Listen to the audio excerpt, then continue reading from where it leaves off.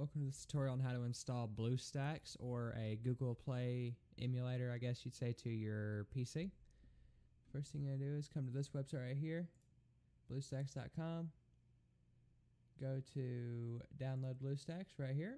Once you have the Bluestacks installer installed, just going to double click that boy, get them open.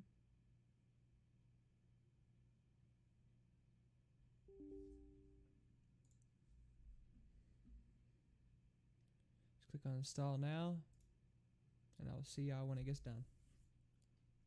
Alright, and once you have it installed, it should look like this.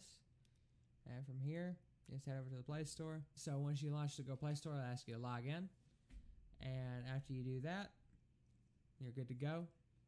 And yeah, that's it. Thanks for watching. I'll see you on the next one.